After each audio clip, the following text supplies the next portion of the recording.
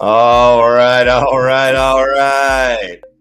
We're feeding the ducks, y'all. MTF King Kong is in the house. How are you, Mr. MTF King Kong? Welcome, welcome. It's nice to see you here early and often. All right, we're going to wait for some of the kids to show up, start signing up. We have an incredible show. It's a two-guest Tuesday. We've got two different guests talking about two different projects. It's like Taco Tuesday, but it's a two-project Tuesday. Okay, so, yeah, I'll start the show here in a minute. I'll be right back.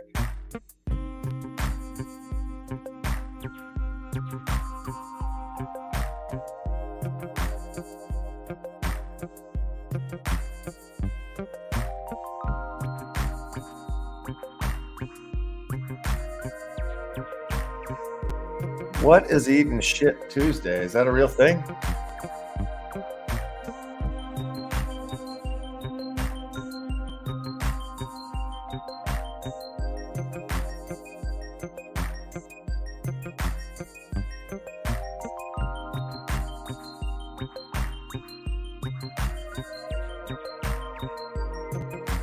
What's up, SN44S1? Welcome. Slayer, is it in yet? Is what in yet? Is Left House in the house? I think so. How much taco may had? No, but too much taco may cause a lot of the shifting. Shifting indeed. I've shifted my pants before while I was at work. It was terrible. Terrible. Just terrible. Maybe I'll try that today.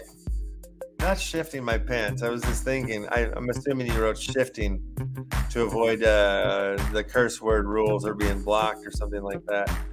So I'm assuming maybe I should try that, is what I'm saying. Maybe I should try not to curse the whole show, and I'll just change the curse words into other words. Yo, yo, yo, Sensei Boraj in the house. Welcome. Welcome. It's a two-guest Tuesday. We have two guests coming in today. First, we have Sters Merlin joining us at the top of the show. Well, not the top because we're already in it. But, you know, in about 6 minutes, he'll join us after this first giveaway, talk about what he's been up to. And then Dr.Knowby will be joining us the second hour of the show to talk about the 1111 art project that we've been talking about a little bit here. So hell yes. Hell yes. When someone says something stupid, just shift it from left to right. Hey, Dengus. Welcome, welcome. All right, everybody's signing up. I think the song is about to end. Yes, the song is ending. That means it's probably time for us to start the show. It's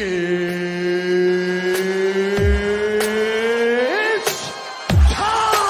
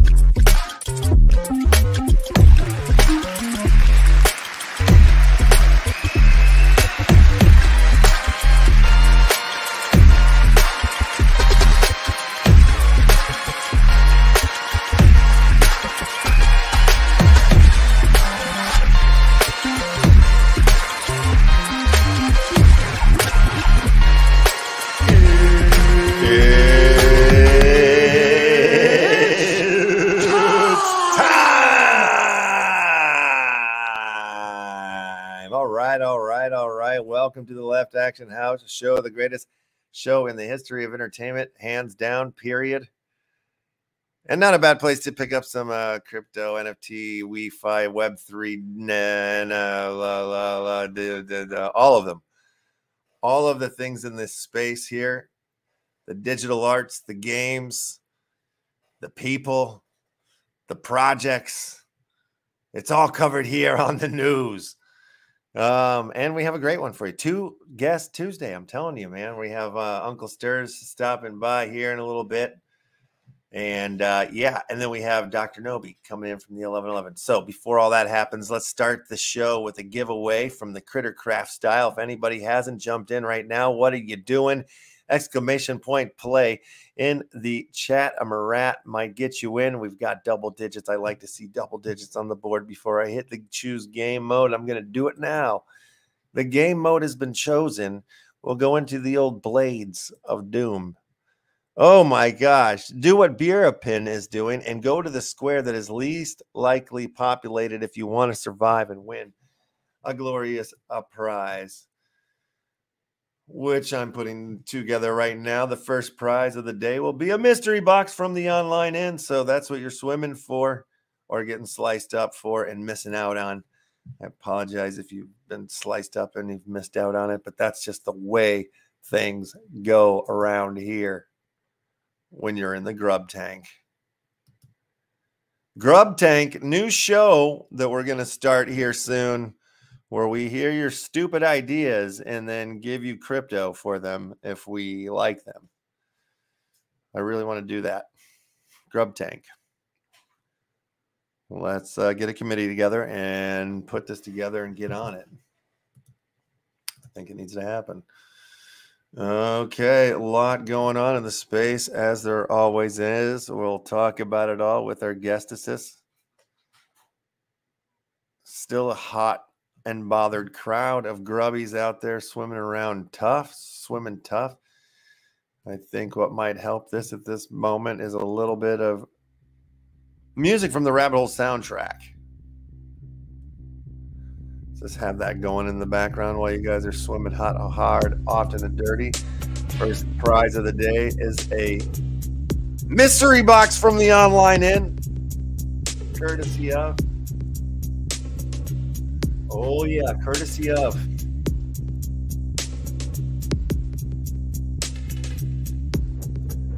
All right, and we have 4 grubbers left. Everybody go to a square and stay there and see who wins. Oh no, Pennyback, swim, Pennyback. Damn it. All right, down to 3. 3 legends of the pond. 3 former champions. 3 really cool dudes. 3 heroes of the grubfish arena. Oh my God, they all swam right into the blade, and it's Dangus. It's Dangus who pulls it off. The very first victory goes to our Dangus. Nice work.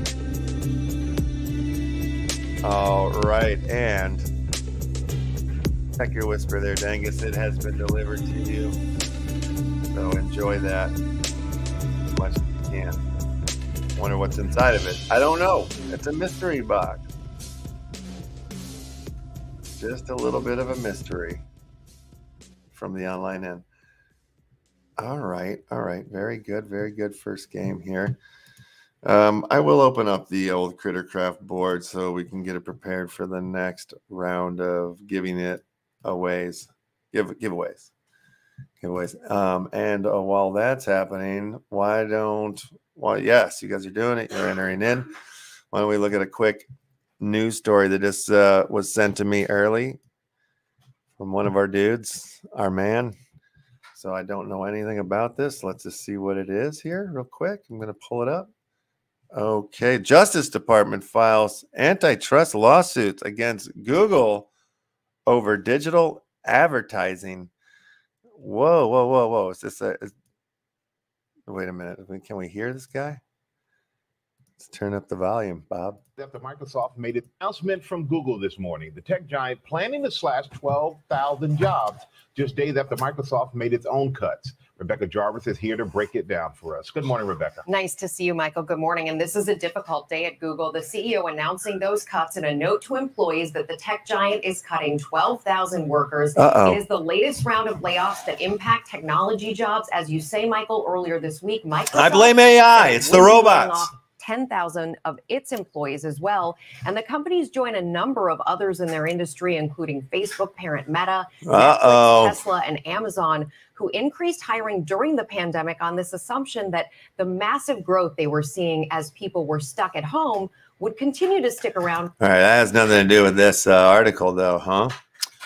What do we have here? The Justice Department and 8 other states filed a historic antitrust lawsuit Tuesday targeting Google over what they allegedly allege is the big tech giant's monopoly over the online advertising market. Uh-oh.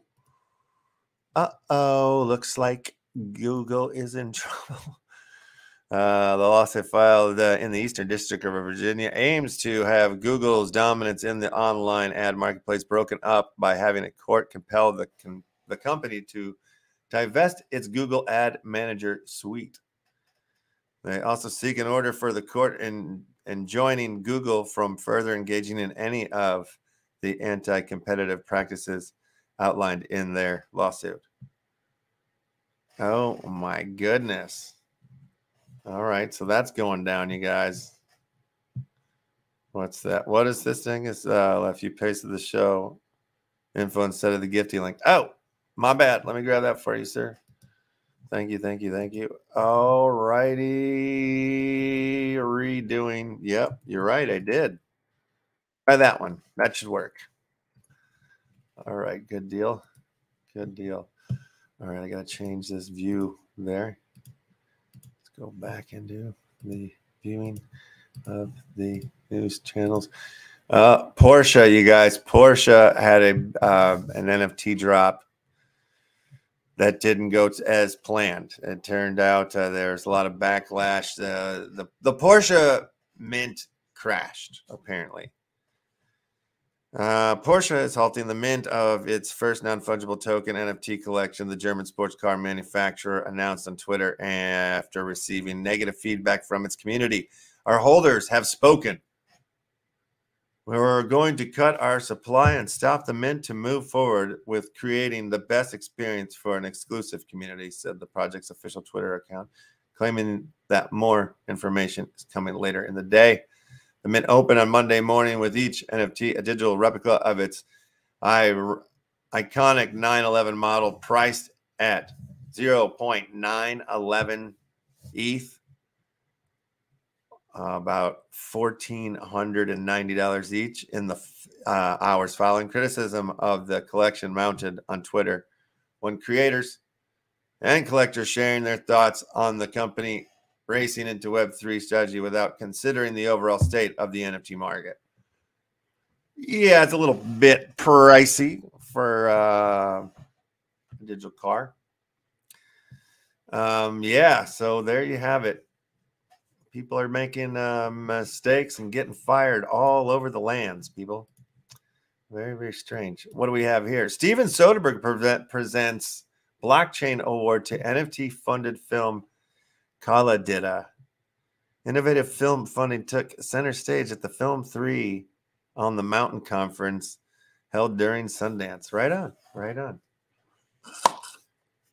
While Web3 has yet to catch on outside of the cryptocurrency space, Film 3 has had a big moment under the spotlight in Park City, Utah. I cannot talk at all. On Saturday with Kaladida.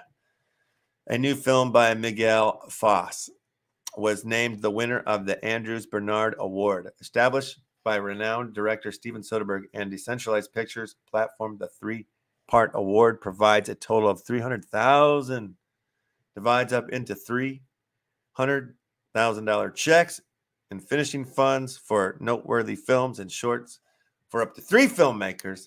Foss won one part of this award. Rock and roll. I believe here, I'm trying to see if the name is going to pop up. But the film 3, I did that when I did the article for Talk House.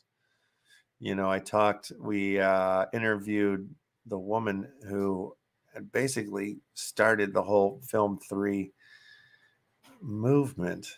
But no, I'm not seeing her in this article, but I know this filmmaker here that won this award, she talked about him during our conversation.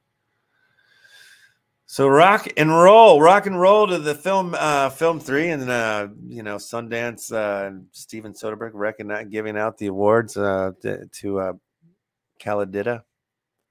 Hell's Bells. I love it. That's good stuff. Good stuff. All right, you guys, we do have that Crittercraft board wide open. Our holders have spoken. The official Duggan portion will no longer be called douche nozzle. I think they should all speak up on that crap. They definitely should. What's this, Dangus? Dangus left us. How are you doing on your veggies? Level 10 almost here. Yes. Very, very close, actually, to level 10. Look at it. I'm at level 9, halfway to level 10 here. Let's see where are my farms. What I got going on here? Oh, I got some crops that have come in here. Some cotton, some tomatoes, some wheat. What do I got? Nothing cooking here. See if I can make a pizza. Got a pizza in the oven now. That's fun. What do I got over here? Collect some jam. Can do. What else should I make? Can I make some more jam? No. What about ketchup? Oh, making ketchup. Rock and roll. What should I plant since we're doing the show? I'll just lay down some cotton since that's the most expensive dealios. I wonder if I refreshed, if I would have any more mining lightning bolts, since I'm missing all 3 of them at the moment. Oh, I did not mean to plant that sunflower. See, that thing's going to take way too long. That's okay. Nice. Yes, thank you. Oh, you're talking to Dangus. Yeah, got my bank built and hit level 6. Need to save up a bit for that factory. Yes, I know. To get into the PvP mode, you have to build a bridge to get to the town. So that's what I'm working towards for sure. Here. Oh, I can see you guys couldn't see what I was seeing, could you? Where am I? Yes. So let's see. What's my next building? I can either go for the textile or the cannery or the feed mill. I'm just going to keep going up because I got the factory going on, as we see. So, all right, let's go sell some items here, and then we'll run that Crittercraft real quick. Sell. Don't want to sell anything else. Using those as crops to make other things. All right, can I sell nothing? Pizza's in the oven. All right, nothing to sell here, boss. Nice. I guess I could have sold some jams, but no need. All right. That's where I'm at right here. Looking forward to getting I want to get that bridge, but the bridge is far away from me. Look at that. So it's probably going to be a little while till I can PvP. Let's check out the bank, see how much current reward 0.933 Matic last week 0.2. All right. Keep grinding away. All right, fun game. I like it a lot. Veggie Farms, veggies, super fun. I'm digging. I dig it. I'm a grinder. I'm grinding bread for sure. Yep.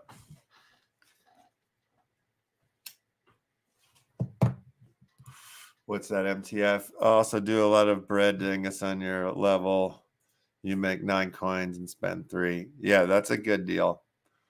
I've just been sort of like making random everything. It's just whatever I can do.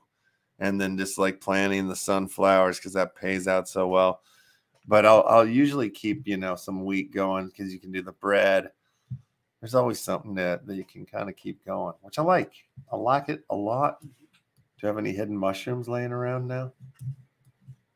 No, yet. Not yet. I'm going to stop selling my mushrooms too. I'm just going to hold on to them because I have a feeling I'm going to need them one day. One day. One day. All right. Critica, back open. You smell great, by the way. Criticograph is back open. Here, if you want to jump in and play around, you're very welcome to. More than welcome. More than welcome. Yes, indeedy.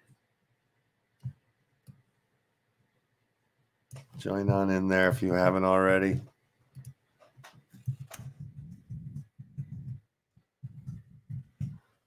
All right, let's run it then. Let's run it. Oh, I see more names coming in there. Very, very good. Very good. All righty. Let's do this. All right, and Doomblades is happening once again. I like it because it's slow. Slow like me. And low like me. Let it flow like me. Here we go, G. Here we go. It's a grubfish day and everyone's in the pond and everybody's trying to be the king grubfish, you know? But that's not the way life is. Only one of them can be. That's showbiz. Look at them swimming around, wishing they could wear the grub crown. Man, grub life is hard. Be better if they had grub cars. You can win a rabbit hole promo pack if you are the king of the grubfish pond. Yes, you want to win this round. Because if you get a rabbit hole promo pack and you get 2 of a kind in the rarities, you can blend them up and make your way to, if you can get yourself like 4 rabbit hole promo trailers, well then you can blend those up at the Movie City Cinema for a Movie City Cinema game piece poster, which is a legendary rarity, which will, you know, stake for many, many tickets inside your theater. So think about it. There's only 25 in existence. I think only 3 or 4 of them have been blended for at this point. I don't know. I haven't looked in the last few days. I'll have to take a look. The gifting link has been made. Our first guest is waiting in the wings. As soon as this game's over, I'm going to bring him on in here to the fold. We can find out what's happening in the world, the wonderful world of Mr. Sters. Down to 2 grubbies. It's getting real, folks. Getting real crazy. Oh, 3. There's always, yeah, my eyes play tricks on me. All right, down to 3. 3 legends. 3 legends in the pond.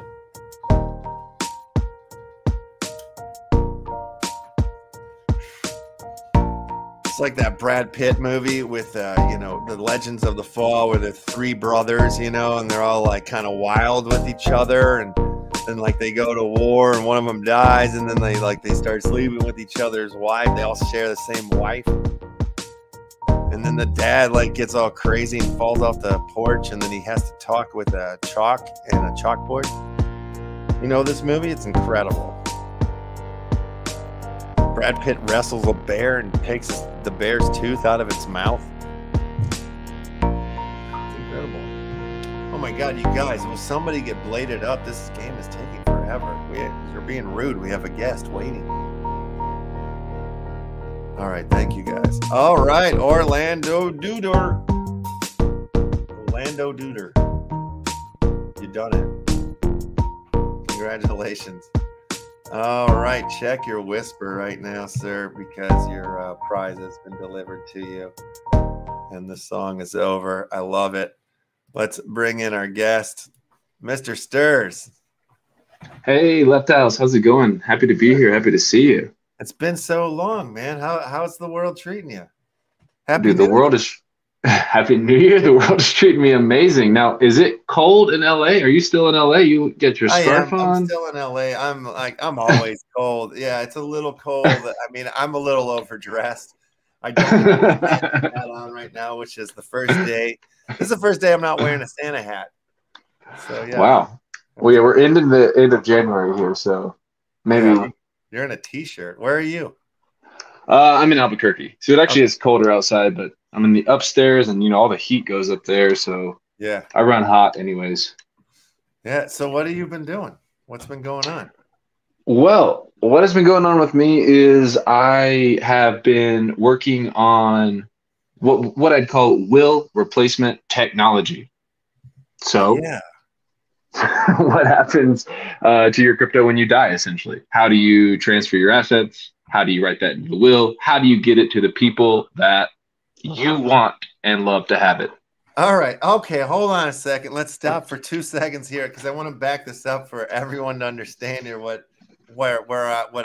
my perception here. When I met you, it was through Upland, and it was like a fundraiser game. I think that's when I met you. Right around in that time, you were doing a fundraiser. You were starting to do work on some projects here. I know you were doing stuff with the Nasty Hooks, and like doing all this crazy music, all these NFT projects and stuff. And then I haven't talked to you in a minute, and then I'm like, "Hey, what have you been up to?" And you're like, "Oh, wills, NFT will, like crypto will." I'm like, "Wait, what? Like, how did we get to here? This is amazing." It's a good question. Yeah. Good ride. To bring everyone up on the ride. Yeah, we met in Upland, where I think I definitely knew about you. You were very popular, of course, with Mars and the whole sort of original crew of Upland.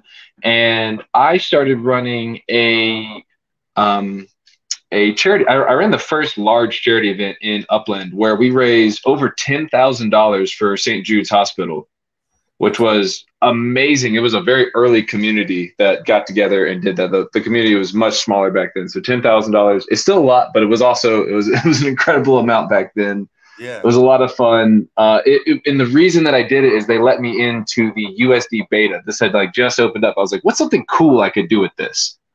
And I was like, let's donate to charity. And then so many people came out and made it happen. And then, like you said, after that, I did start working. I got one of my friends, Christian, into or Bird Bones, as he's known in the Discord world, into NFTs. I was like, hey, let's go make these wax NFTs. They're kind of fun. Like you guys have this weird, sort of call it, not truly Weird Al, but, sort of parody music band where you guys like to do crazy stuff. Like, let's do some crazy stuff on chain. So we got together, we made these all sorts of funny stuff. Like our first series, we made a number of different things with these music NFTs. You guys can check them out. It's called Nasty Hooks For You is the collection on Atomic Hub. We still hang out. Christian and I do shows every Tuesday for our loyal listeners. And that's awesome. That's still happening. Cool. Yep. And then I went to work for Green Rabbit, which that was the last time we really worked together and interviewed, which I worked there for the tokenomics. I helped Pigwig with some of their smart contracts and helped design and balance the game there for a while. And so that was the full trajectory. And then what happened essentially is one of my college buddies is an estate planning attorney, which means that you plan for people's deaths and how they're going to transfer their assets. He's the guy you got to pay a lot of money to make your life easier. I don't know if anyone's ever been through the death process, how painful it can be if someone is just simply relying on the state's default method to transfer assets. It's quite a process. Yeah. Yeah, absolutely.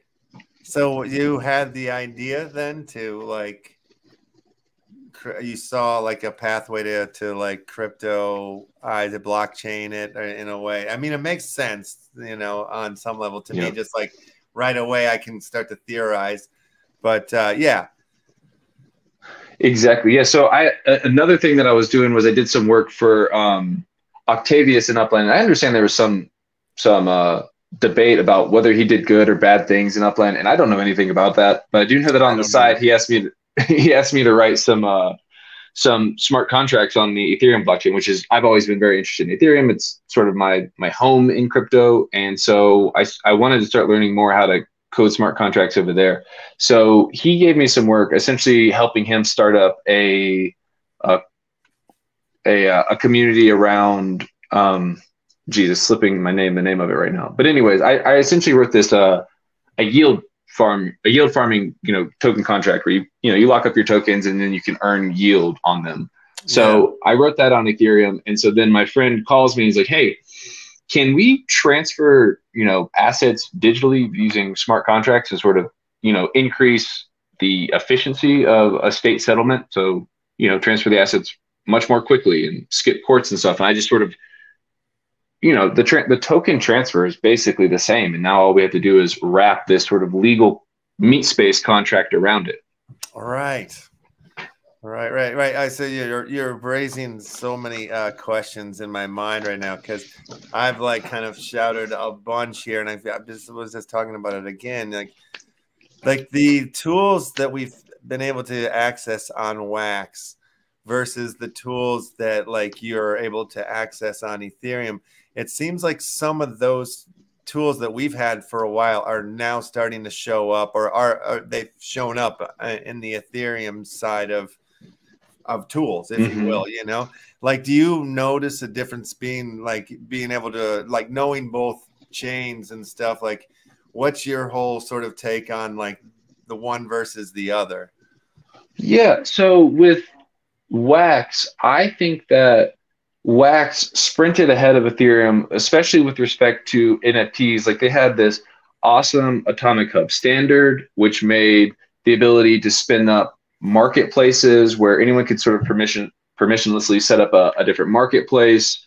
And it made the tools were a lot for the specific NFT purpose on Wax were certainly better to start with. I think that and so they were able to sprint ahead. And I would say this is in part due to any sort of decentralized technology's journey. They tend to start more centralized and then they decentralize over time. And I think that Wax started with a very specific purpose of doing NFTs for gaming, right? What does it stand for? The something asset exchange. I thought it was a game. What does that W stand for? Maybe is it the World Asset Exchange? Something like that. That's wrong. I don't even know. I can't. I don't even know. I should know. But it started. I think they wanted to do these physical NFTs, where they would, allow you to collect collectibles. What's that really famous brand it starts with a C, it always sells out.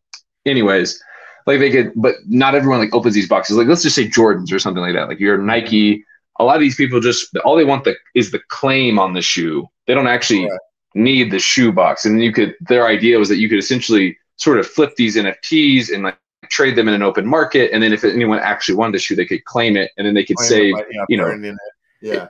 Exactly. This is something I think that most of us are familiar with. And then they kind of became a gaming blockchain a little bit as they deployed, because they have the architecture where you can send tons of transactions and it doesn't technically cost anything, although that leads to other problems around, because no one's ever having to spend money. It leads to a lot of just sort of bot activity because it doesn't cost anything to do anything on chain. And so then it kind of clogs up the chain with bot activity. And then it forces everyone, I know this time last year, I had something around 4,000 Wax staked, which was, something like $2,000 to be able to kind of use the chain at my leisure, because otherwise I would just run out of resources every day. Right. Yeah, which is sort of, I guess, the backside, almost like the dark side of the gas conversation, right? It's there's no gas fees on Wax or whatever, but if you're not staking up or whatever, then you're having issues, or it's not going to run right, or whatever. It seems like, and especially at that time when it was more congested, the prices were way higher. Similar to like what was going on Ethereum, with the prices being like out the window. With the the crash of the FTX and this and that, and how it like seemed to have like shifted the landscape from like, the Solana summer or whatever, as everyone was kind of shouting about, like into like, so much of it seems to have moved over to like Polygon, like that's now like the big like conversation or whatever. And then like, man, there's a lot of other chains that I see that are popping up that are like, like ETH, like friendly, sort of like Atmos. What I'm trying to think of. There's I think you're saying so I wouldn't say that Aptos is ETH friendly, and I'd say it's a competitor to Ethereum. It's like it's another layer one like Solana, right? Because it's interesting. So maybe you weren't saying Aptos, maybe you're saying Avalanche, because Avalanche is written.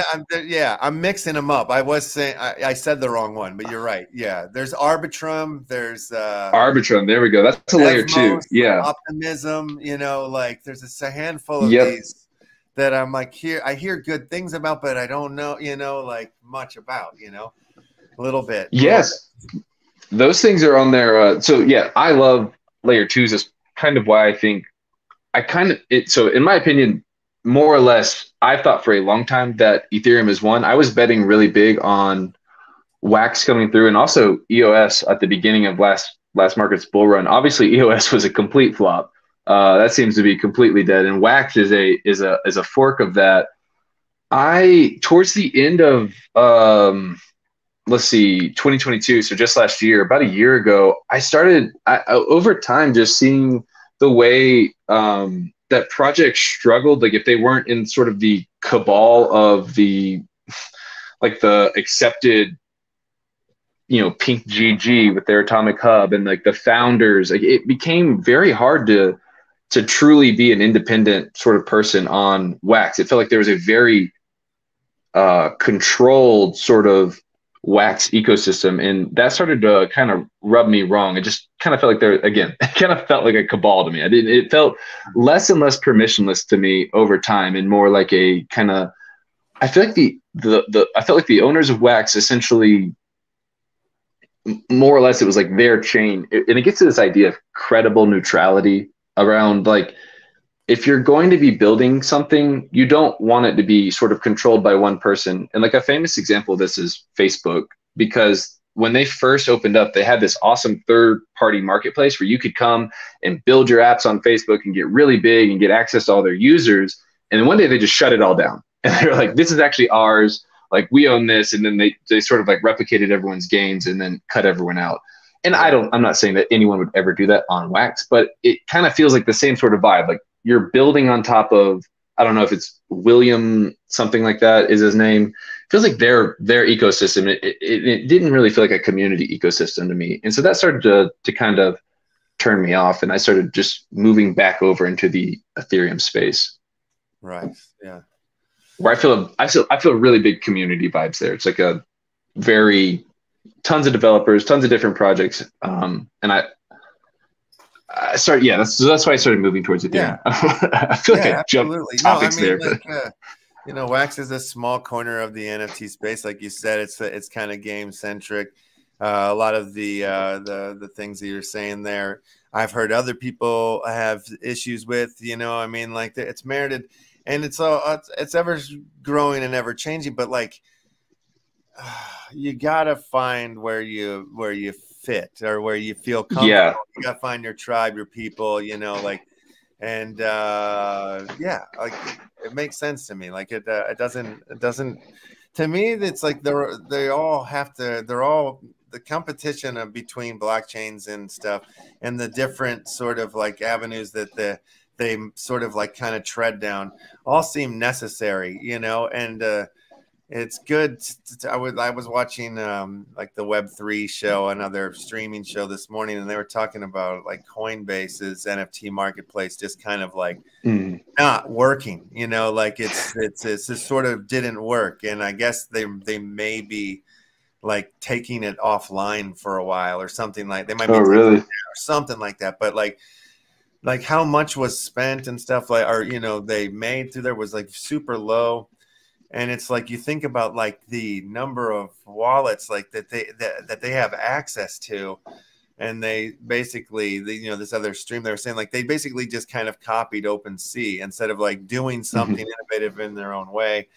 That's what I see lots of like, you know, products or projects doing in this space, is like we're emulating what we know from before and trying to bring that into the blockchain space. But then it's like this whole set of other tools and ways to think about it. And it's like, fine, you know, like it's taking one person can have the idea and create the thing, and then it takes a while for everybody else to understand what they and how to use what they've built or whatever it seems like, you know, like, and then like that's the first layer of tech people that are going to understand that. And then like the space, you know, half of the people, maybe even third of the people are going to get it at first. The other people come later, you know, like it's like it ripples out, right? And it takes time for these things. I did an article about like film in the Web3 space or whatever, and I did one 2 years ago, and then I did it again for the same magazine like recently. And so I went back to that article that I read, and I saw exactly that. I'm like, every company that I had talked to and interviewed, every project, it was like just a copy of everything that had already existed, but with some blockchain like icing around the edges, but not really utilizing it in the way that we can now or are now, you know, like, so it's interesting to see the growth. And we need, so I feel like, yeah, I'm just saying it's all necessary. Even the rugs, even the scams, even the things that break, you know, like it's impossible to go forward without it. I think you hit on a ton of interesting points there. I think that what you're saying with the with Coinbase, they spent all this money on the NFT project, and then it didn't do anything, right? Because I think, like you said, like they're like OpenSea, but they have sort of a custodial aspect to them, and that was supposed to be, I think that was supposed to be their differentiator there, which definitely didn't play out. They weren't able to get the. I think it really boils down to they weren't able to get the traction on there, because I've never used it, but it seems like you have to list it on there. You have to put your NFT in Coinbase's custody, and then it's just such a smaller market compared to the world, because Coinbase is mostly a US thing, and then everywhere else they have their own exchanges. So it just didn't work out at all. And then to the point of like things needing to sort of like work their way through, I think in some ways we're seeing that with Ethereum and these ideas on these, I'll call it a more centralized blockchain on wax, where they sort of sprinted down these channels and had this very focused thing. These ideas are working their way back to Ethereum as they essentially scale through their layer twos, Arbitrum, Optimism, and people are starting to use those now. But that's still so confusing to people. It's like, wait, so I'm using Ethereum, but I'm on this other thing that's called a layer 2, but it costs way less gas. And so it's like, I don't understand how we get to like the masses when we're in the middle of a conversation like this. It's like, dude, all of that is stuff. As long as I've been in the space, it's just so much information to ingest, you know, and it's like, do I want to go down that rabbit hole to take all that on? So the way I end up doing is like, I go in a little bit, you know, but I'm like, oh God, once I get in a little bit, I'm like, shit, that's a lot. I can see what I need, you know, the pathway down it. And to really, you know, and there's NFTs, there's marketplace, there's all of these things on each one of these chains, you know, and I'll see like a article that's like, oh, you know, like this surges of NFTs on this chain, you know, or whatever. And it's like, how do you even know to where, you know, like that was it, like there was going to be a release on that chain. It's hard to keep up with everything. Yeah, I'll definitely agree. I can remember when Solana came out and they started doing NFTs on there. I was like, how do people even know? And I think it is like the hardcore people that are just hanging out there. And then there's been a similar run I've heard with NFTs on Aptos that you mentioned earlier, which they had that really bad launch. They were so Aptos, if people aren't familiar, they're spun out of Facebook devs who made Libra, which obviously was shut down. And then they eventually left Facebook, and Libra had made this programming language called Move. And that it's supposed to be really awesome to develop on. I've never tried it. And so people, after it's launched, some people were really excited about it. And then I think they just started building NFTs on there. And now there was a little run because that was launched back in October. Makes sense. It's been what, three or so months. Someone's probably made a little marketplace. Someone's made a little NFT project. And now there's a little NFT boom over there going on. There's always a bull market somewhere, they say. Right. Yeah. Or DeFi kingdoms. I kind of heard about that one. Came late. Harmony. That's the blockchain it was on. But like when it was happening, and then it just like tanked. And then like nobody. Yeah, they got hacked anymore. Oh, that's right. They had a bridge hack. Yeah, they were huge so I was at ETH Denver last year, and Harmony threw this huge private event at this club called Temple with they hired Deadmau5 to come play, and he's something like $500,000 just for a private show. So they spent at least $500,000, and they got everyone in there and stuff. So that was a pretty crazy event. And they were going pretty. The Harmony team was going pretty hard in there. But then probably 4 to 6 months later, there was a big. It might have been less than that. Somewhere around 4 months later, they had that big bridge hack, and then I haven't heard basically anything about that chain since then. Same. So getting back to Trustor, to the project you're working on with the Wills, like, so is that intertwined with NFTs then? Yeah, a bit. So what it allows you to do, right, is if you've ever been through the process in the US where you transfer your assets through the legal system, it's called probate. It takes upwards of 6 months, can take as long as 2 years, and it's quite expensive to hire lawyers. So it's easier if you have a will, but that still goes through the government. So what we actually use is trust law. So I'm sure that you've heard of trust law before. Sure. Exactly. So trust, you tend to associate with like rich people, right? Like rich people have trust, but actually we can take this legal tool and deploy it for anyone.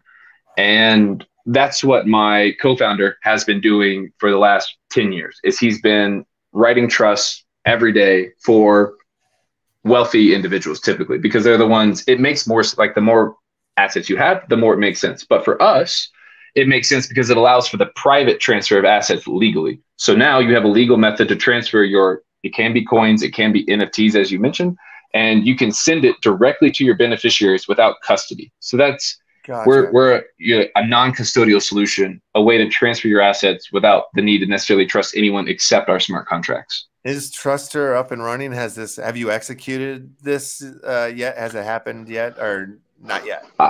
I have, but it is not public. No. Okay. Gotcha. So I am still building out the contracts. I have some early versions of them. The tests are working. I have all sorts of things around. I have the website up and running. Essentially, though, what we're doing, though, is we are in the process of really developing the language and stuff. Like, I don't know if you've ever used TurboTax or one of these kind of like semi-legal products, because that's kind of what we are. We're like a legal product, but we're not a lawyer. And they'll have all these like definitions and stuff. You're like, I don't know what the hell what is a successor trustee, or like, who should I assign as my trustee? And we have to like define all this language to help people out without giving them legal advice. And so we're kind of working through some of that while I also develop the smart contracts. I'm going pretty deep on Solidity. I've done a number of threads. If anyone's a developer, they could check out my Twitter, where I'm trying to like write more about Solidity code. Yeah. Which is the programming language on Ethereum. So then you've done it with yourself then? Is that what you're saying then? Like, are you're the test? Yeah, so I am going to be, we will each be our first customer. Yeah, we are going to be the first customers. We'll be our own customers. And so, yeah, the idea is they might try to off you to see if it works or whatever. Just to test it fully. I'd be worried, man. You didn't think about that. Man. I can No, tell. I didn't think about that. No, I hadn't thought about that. That's a good one. Are they going to kill me? Jeez, It's possible. Well, Well, the luckily, only way to test it fully, you know, like is to actually die. You're right. So, I have written tests that work through it, and I pretend I die, but like even though I haven't. Person, yeah, okay. But that's a good point. I'll think about that as I go forward. Yeah, but we've been able to transfer. So what we're doing right now is we're not actually transferring the assets themselves. So that's like the long-term goal. The reason we're not is mostly just out of an abundance of caution, because you can create permissions so that some smart contract can transfer assets on your behalf under certain conditions, which would be your death in this case. So we're not doing that yet. What we're doing is creating a legal wrapper that just says, hey, all these assets belong to these people, and it's on chain, and anyone can go, or anyone that knows how to, can go see where this is and prove that I'm the beneficiary of this trust. So the idea is to create the legal wrapper. Eventually, we'll get to the transfer mechanism. The abundance of caution being third-party audits are very expensive, and we take people's, digital wealth seriously. And so while I could write all the stuff that does it, I can't initially pay for the third-party smart contract audits that I would want to say, like, oh, it's very safe to, or at least some third party has looked at our contract, said it's safe to transfer your assets as far as they can tell. I know, we get technical. Yeah, no, but it makes sense. I'm sure it's like, it sounds nothing but technical. You know what I mean? Yeah, like, it's law, it's code. All of that stuff too, like, the life stuff to the law stuff. Like, it's just there's a lot that goes into it. Have you come across, is there anybody else in this doing this yet? Have you other people you can communicate, talk to, compete with? What's going on that level? That's a good question. Yeah, there are a number of competitors. They don't do exactly what we do. So the original competitors were mostly for Bitcoin. And the problem with Bitcoin is it's not what we call Turing complete. It's not a full smart contract language. So it's a scripting language. So you have to essentially have people custody your assets on the Bitcoin network. So there are, it's called estate planning is like the general field. There are estate planning solutions, but the problem with them is they're custodial. And so where we're different from them is obviously non-custodial. Our goal is to move your assets through smart contracts. And again, all you have to trust is our smart contracts, because that's the way it should be. You shouldn't have to trust some third party that they're going to, like FTX, that they're going to, that you have to trust them. And then on Ethereum, there is another company, but what they're doing, we consider quite strange. From a legal point of view, there is no such thing as a digital will, and they build themselves as a digital will. So just in the US, that's not a thing. It's not legal. So that's why we use trust law again. But they also have this weird thing where, so what we both take this similar approach using a technique called a dead man switch. So the way that you prove life to the chain, just to start with, is that you just show up and you click a button and say, hey, I'm alive. You sign it with your private key or whatever. You just say, hey, I'm alive. You just check in every now and then. Their thing does this payable on death. So essentially, if you don't show up and hit the button, it says it automatically transfers the assets. From a legal point of view, that can create a lot of problems. Like if you just, so what if you're on vacation? You get high, you forget.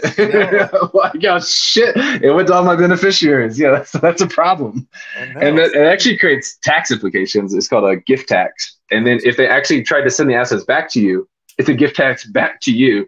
Oh my God. So we haven't seen anyone doing exactly what we're doing. It's just, and it seems like everyone that we talk to is like, it's kind of an obvious idea.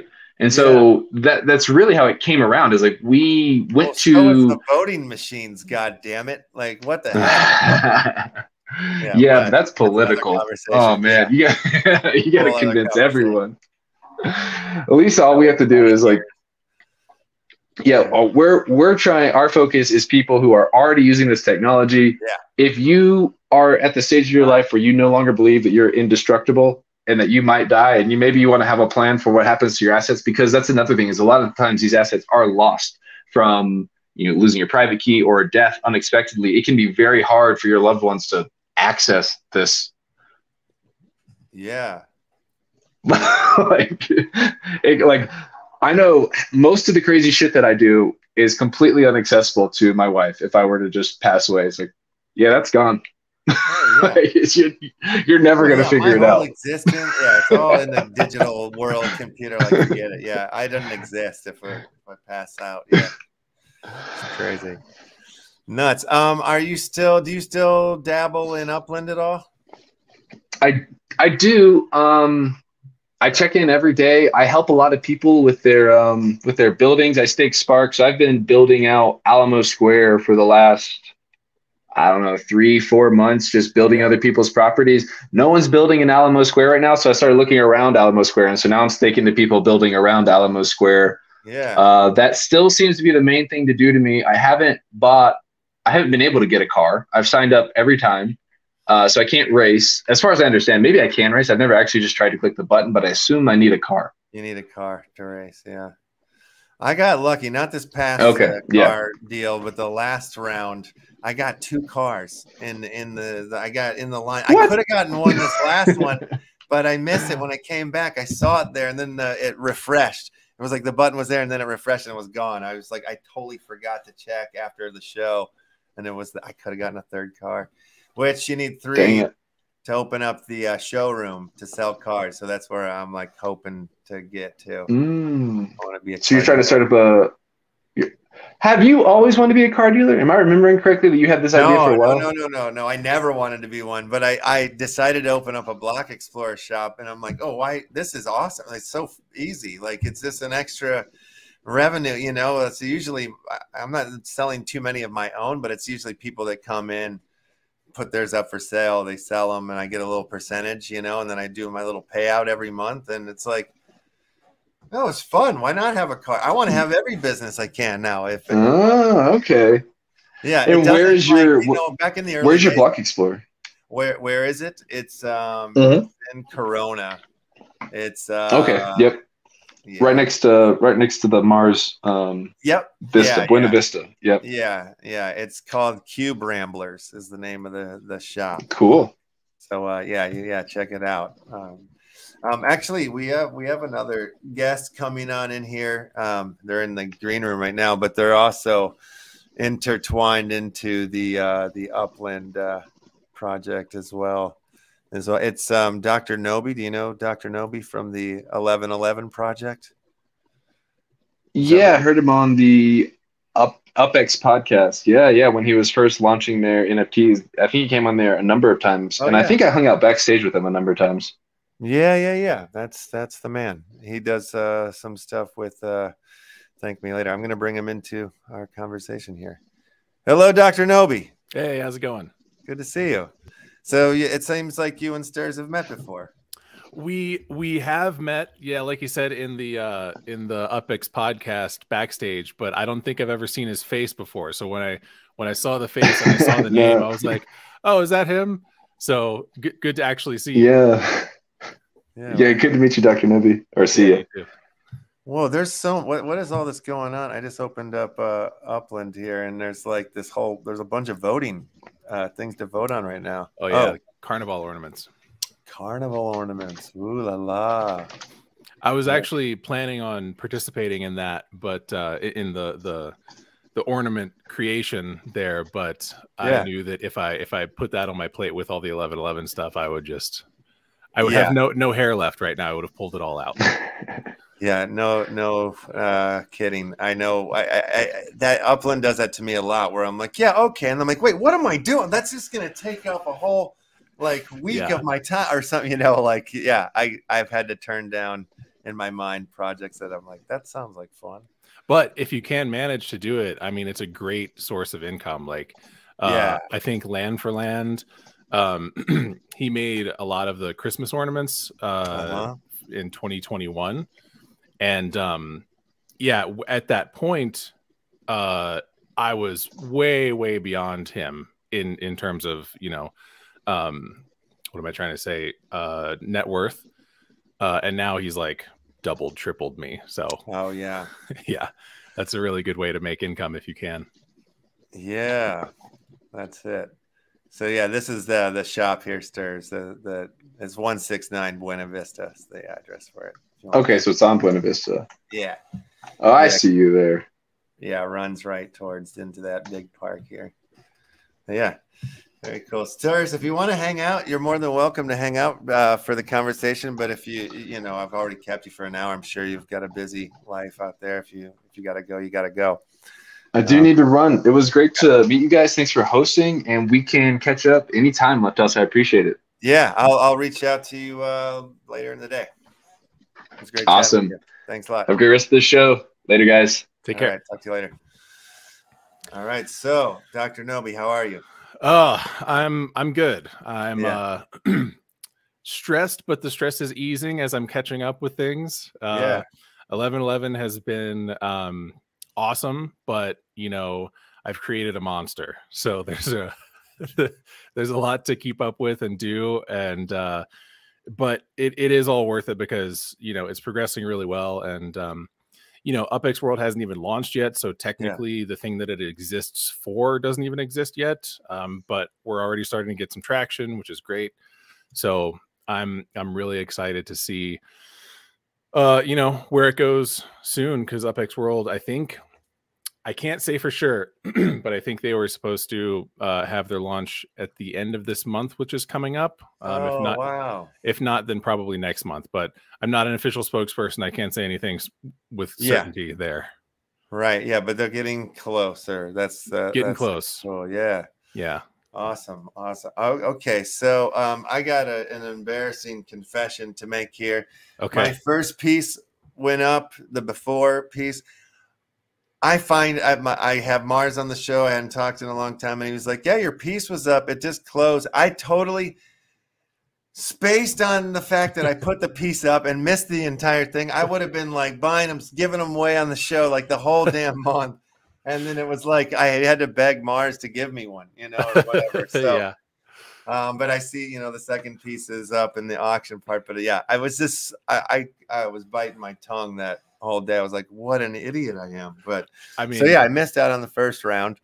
But yeah, so that's my confession. So yeah, it happens. I mean, everybody, you know, like that's kind of a mechanic of the whole system that's kind of built in, is like, yeah, you do have to be on top of it. And if you're not, then that's it, you know. And it does suck to have that moment of realization where you're kicking yourself like, I should have been there.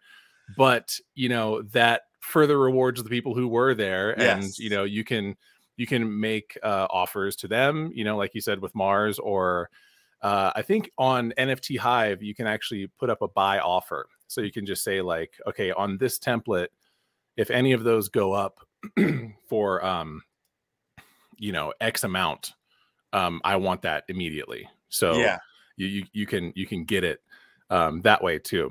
So yeah, that's right. There's definitely secondhand opportunities there as well. It's like you said, it's cool because if I swear, like I finally like had to like rationalize it for myself that I'm like, honestly, if I would have known, I would have bought so many of them and given so many. So like it makes it rare now that I didn't do that. It's the way I'm feeling about it. So it's like good in that way.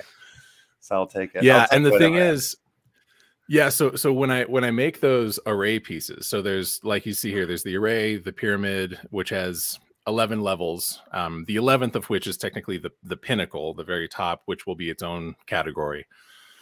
But with the array, just to recap, the array pieces are unlimited. You can get as many as you want for the given window. So right now there's 17 days left on the array. Get as many as you want. They're all 11 wax each. And when I create these, so what I do is I get the piece from the artist, and you know, get their permission to reproduce it and everything, and then I mint the NFT, and then create the drop. Oh, I'm sorry, I create I guess technically the template before I mint the NFT, then create the drop, and in the drop you can just split the earnings automatically. So you can say like, so 1111 takes 11% of each 11 wax purchase on the drop. And then 89% goes to the artist, to their wallet. So for example, if you were there buying your own piece, which you can totally do, there's no rule against it. You can bid on your own piece at auction in the pyramid, whatever, you know, do it as much as you want. And for your own piece, you're essentially getting an 89% discount buying as many as you want, because 89% of that comes straight back to you. So I do think it's a good idea for people to invest in their own art there. Yeah, absolutely. Yeah, that's awesome. Yeah, I like the whole setup and system, and I like the fact. Is it the array, or is it like which ones, or is it all of the pieces you'll be able to like burn and add to like it, you know, a building or something like that in Upland, or your car, like add the art to some. That's what's happening, right? Like yeah. So every piece of art that you see in 1111, you'll be able to print that image on something in UpX World. It's just the functionality between the array and the pyramid is a little bit different. So in the array, so these are, like you're seeing there, unlimited 11 wax each drops that are unlimited for that period of time, and then they end forever. But in order to create something in the game, you will have to burn one of those array pieces. That's it. Okay, cool. So because they are unlimited for that period of time, they'll be very common in relation to the pyramid and guild and pinnacle NFTs, which are all one of ones. And those one of one pieces go up for auction. And the reason you want to win that auction is because in the game, you won't have to burn that NFT. You can just go, as a player, you can go into what we're calling the originator. You can go in and look at a menu basically and say, okay, I want this item. And again, the game hasn't launched. This functionality is a little ways out. So get in now. But when it comes, you'll be able to say, okay, I want a t-shirt with this image on it. And if it's an array piece, you'll have to own that NFT and burn it. But if it's a pyramid piece, you don't have to own the NFT. You just say, okay, I want that, and then you pay in USD. It'll be, I don't know how much, but it'll be like an in-app purchase in, you know, Clash of Clans or whatever game you can download on your phone. Same idea. But the difference is, instead of all of that money going to the developer or the game studio, what we're going to do is, let's say just for this example, it's $1.20 to get that item. Yeah. So 20 cents of that will go to UpX World for the item itself, the blank piece. And then $1 will go to 1111 for the art. And of that dollar that comes to 1111, 89%, so 89 cents of that dollar will go to the owner of that NFT with the corresponding art. So that's why you want to bid on this art, because you're going to get recurring revenue whenever somebody goes into that store and makes a purchase to get that art on an item. Very cool. Yeah. So what you're seeing here is the pyramid level 2. All these pieces are at auction. And we're only up to level 2 right now because this has to grow.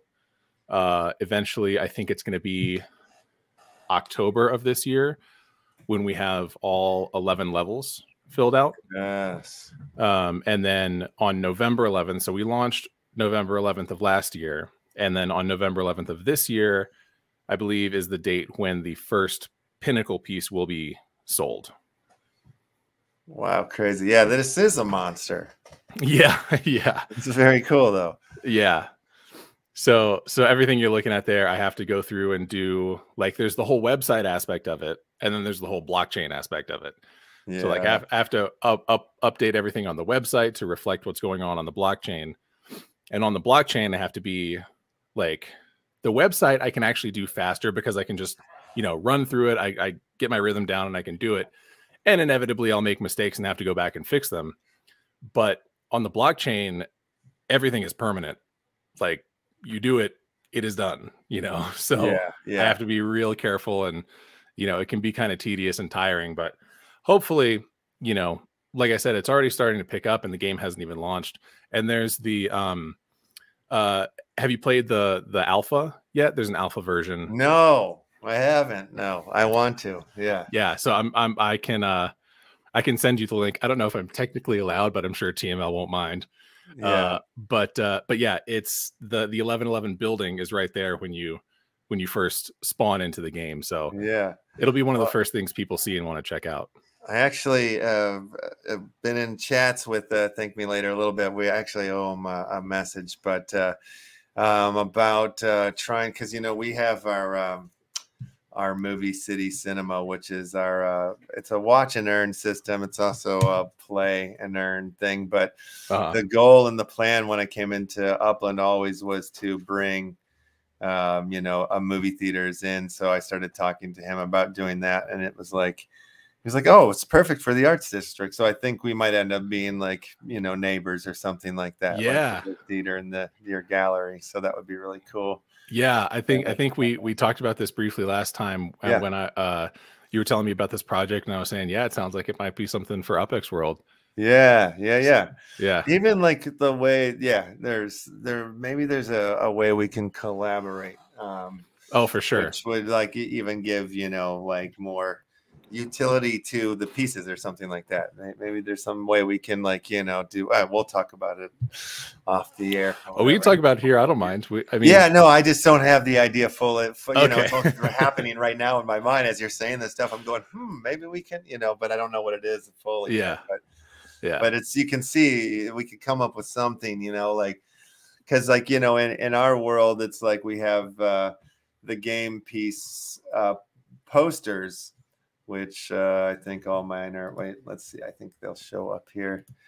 Yeah. So like these are different posters with different rarities. So like maybe there's a way that like we could do like, where the artist pieces, like people could burn or, somehow turn them into game piece posters or something like that with special limited rarities or something like that. You know what I mean? I don't know what it is, but no, for sure. Yeah. I mean, we could do like poster collabs or like even ticket art, or the possibilities are endless. And that's another thing that I'm really excited about. Once the game actually launches, it's launching on Steam first. So right now I'm actually still having trouble finding artists for this, which is another aspect of the monster I've created, is that it's going, it's just like I set it loose and it's going.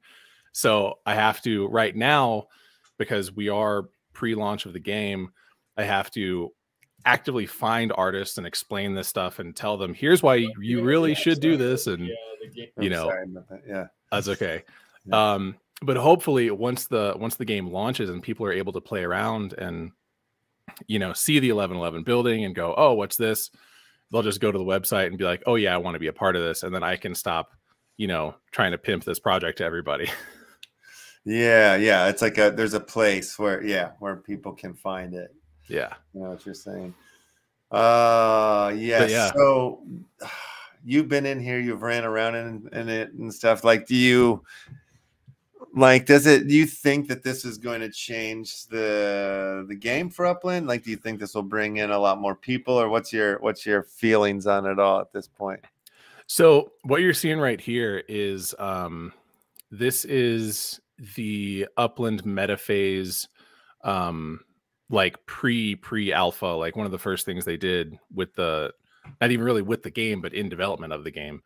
And what you're about to see is the very first iteration of the 1111 building that was ever seen in 3D. Oh, wow. Cool. There it is. Oh, wow. So they just hit it inside that building and you can destroy the building. That's awesome. Now I've distracted myself. What was your question? I'm sorry. Oh, just like what's your take on this whole UpX world, and like what do you think it'll do for the Upland ecosystem? Yeah, so the reason I was mentioning that is because this is not where you're going to see the 1111 building in the game itself. Okay. So the game itself is not mapped to Upland. It kind of just looks like, like a desolate Mars-esque kind of terrain. You're just on this planet.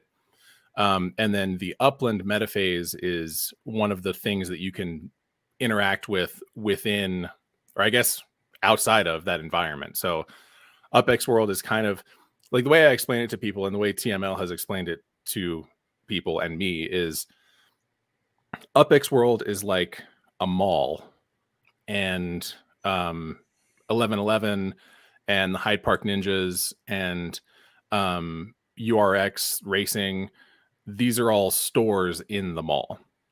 Got it. Oh, so, perfecto. Got it. Got it. All right. Yeah, that clears up some things in my that I didn't know. Yeah, cool. Yeah. So as well as the upland metaphase will also be a store in the mall. So nice. 1111 kind of exists on the same level as upland in that regard. But in terms of, you know, exposing all these different things to a lot more people, yeah, absolutely. Because it kind of works like a mall in that way too, where, you know, we're having this new city, new mall built in the city. Everybody knows about the mall. Probably not everybody knows about every store in the mall, but once they go to the mall, they're going to see all the stores.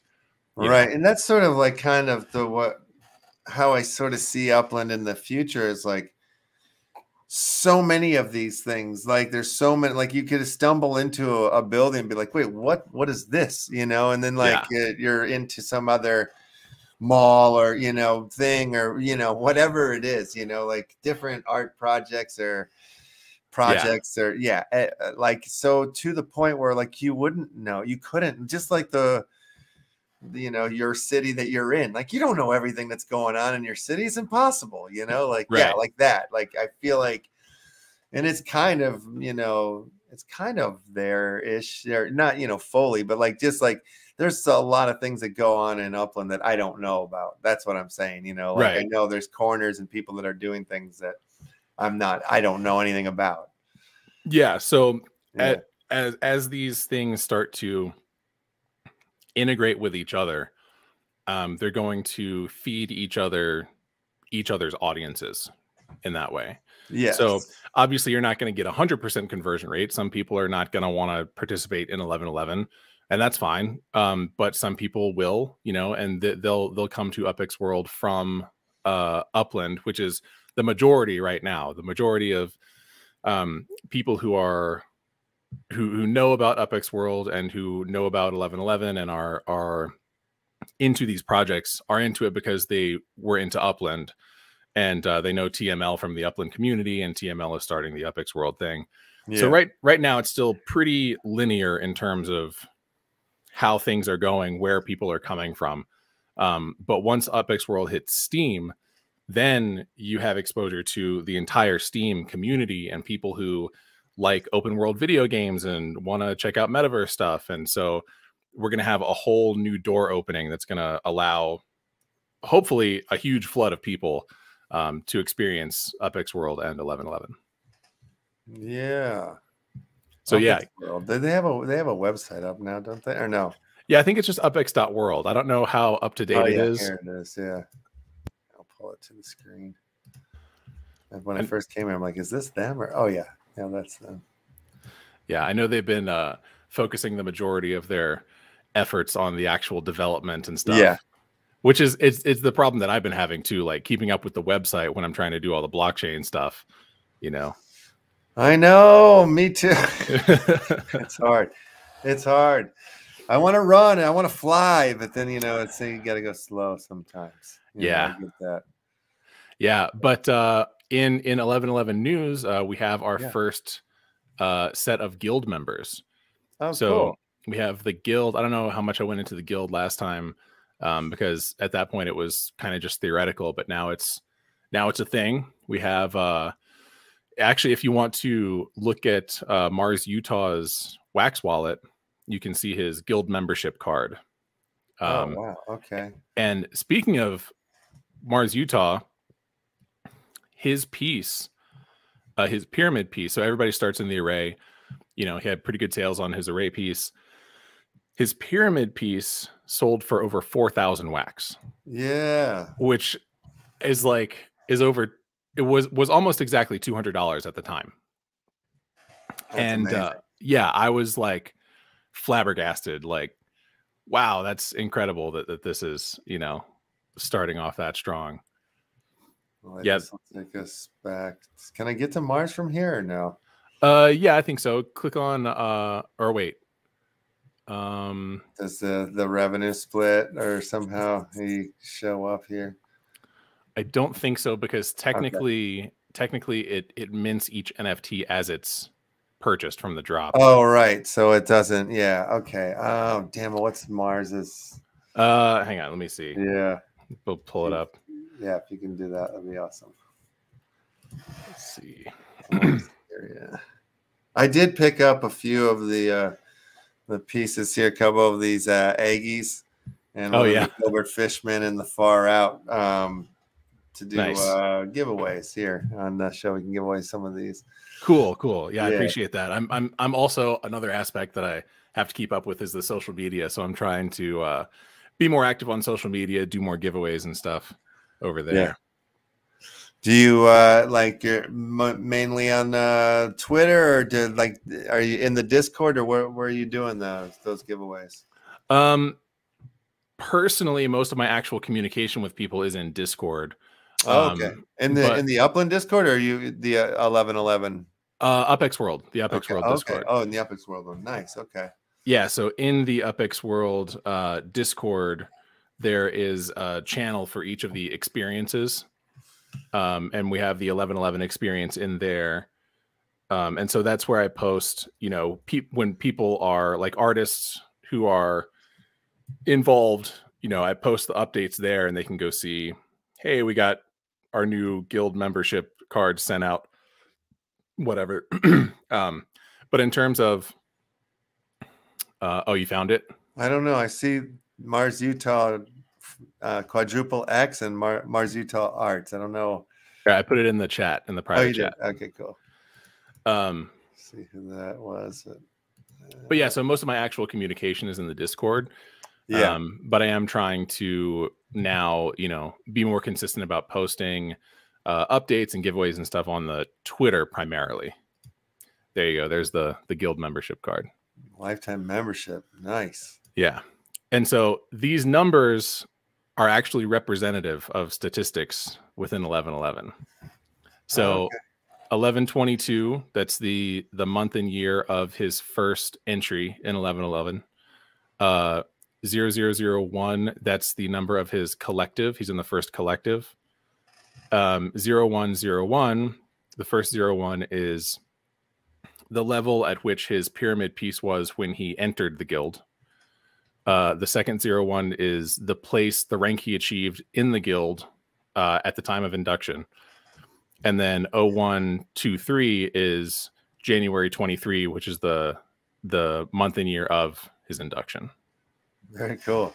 And the E3 in the bottom left corner is Epic 3, which is, again, his induction date. Super cool. Is this, let's see, he can trade this or whatnot. Okay, yeah. I didn't know if this was a, what are they called? Where you know, non-transferable one. A compound, yeah. I wouldn't recommend it. I mean, it's kind of like it's a membership card, you know? Yeah. And it is transferable technically on the blockchain, but it's not transferable in terms of what comes with it, you know? So I chose to make them technically transferable only in case somebody wanted to send it to another one of their wallets or something. Yeah. Or, you know, if they want to sell it, then okay, they can, whatever. Yeah. Once it's out of my hands, it's out of my hands. But really, it's just representative of the fact that they are now in the guild. And the guild, which I may have explained last time, but I don't remember. It's the 11 highest ranking 1111 artists of all time based on USD pyramid sales. So Mars Utah came in at #1, and by default, the first collective of artists in the pyramid, you know, they're the first 11 in there. They're the highest ranking at the end of that first epic. But it'll be reevaluated on a monthly basis. So this, there you go. Oh, yeah. I need to update that. More details to come. Mm-hmm. More details now. Yeah. So the advantage of being in the guild right now, and this may, you know, will update it as time goes on and we have more functionality and stuff. But right now, basically, they get invited to contribute another piece. So it's the same functionality as a pyramid piece. It goes up for auction, and it'll have the same functionality in UpX World. But this is a guild piece. You know, this is from one of the highest ranking members. So presumably, those pieces may go for more. We'll see. Right on. That's pretty cool. Yeah, I was very excited for Mars and for you to hear that his piece went for such a high wax price. That was very cool. Yeah, yeah. That helps. It helps everyone. It just legitimizes the whole thing, and it makes your idea. It proves your idea. I feel like, you know, it's like this is going to work. So yeah, it was obviously nice to have that. You know. Income, you know, the wax coming in. Yeah. But, you know, like I said, 1111 only takes 11% commission. So, you know, it's not like I was getting half of that. Right. Yeah. But no, it's just good to see things work. For sure. You know? Yeah. Especially in this bearish market. You know what I mean? Like, that's really cool that there was somebody had that, and they wanted that and they spent it. Hell yes. Absolutely. No, that's definitely the best part for me is the gratification, like the validation of knowing like, okay, this is working, you know, people are interested. Yeah, that feels really nice. Yeah. I'm gonna run a game here of Crittercraft, and I have a question for you while we run the game. I'm curious, like, what your thoughts are right now on the entire space, like, and the conversation of bear versus the bull. Like, where do you see that we're at right now? What's your take on the whole? Are we about to go up? Are we going up now? Or is this, you know, where are we at? I don't know. I mean, I kind of look at it like being on a ship, you know, like we're going somewhere, and there's going to be different water conditions. You know what I mean? Like, it'll be smooth sometimes, it'll be rough sometimes, but hopefully, as long as we don't capsize and sink, we'll get there. So right now, I've kind of just, like, you know, I can see my total wax balance going steadily up, which is cool as people buy. And the dollar amount kind of fluctuating sometimes, which is a little stressful, but also I try just not to think about it, because ultimately I'm doing something that I'm going to be doing for the foreseeable future, no matter what happens. So I don't really have a strong opinion on whether we're going up or down right now. My gut feeling is that we're probably going up, because, you know, wax hit an all-time high of like almost $1, right? And it's 7 cents right now. So in the long run, things tend to go up, you know, if you zoom out enough. Yeah. And I mean, like, you're looking like what I have on the screen, it's like the wax chart, and it's like, it's got this, like, you know, it's not broke. It's finally broken a trend line, you know, of resistance. It's been coming down forever. Had its little, and so many of the charts look just like this. It, like, you know, comes up, retests off it, and it's like starting to head up towards its next little zone. And we've never had, we haven't had a bounce yet in the entire crypto space. You know what I mean? Like Bitcoin, none of it since the bears happened. So I'm not saying we're like going to all-time highs this year, but I definitely think we're gonna get back into like some of these areas here, you know, like, yeah, we'll see a 20, 30, 40 cent wax potentially this year. Of course, none of this is financial advice. Gotta do your own research, as they say. Yeah. I mean, I dove pretty deep into crypto and, you know, charts like that, and looking at all the predictions and using algorithms and stuff and trying to make money that way, and I got wrecked. And so I'm not saying that you can't succeed that way, people do, but for me, you know, I really like crypto, and I like the idea and the technology, but I also really like art and helping artists, and not getting wrecked in the market. So this seems to be the better approach for me, is to just kind of keep trudging forward on this goal. And then yeah, like I'm very similar to what you just said, like my history here in the space. When I first got in, there wasn't all this art and all this stuff that you couldn't do what we can do now. You know, you couldn't do the 1111 project, you know, in 2017, you know, right. 2016, you couldn't do it.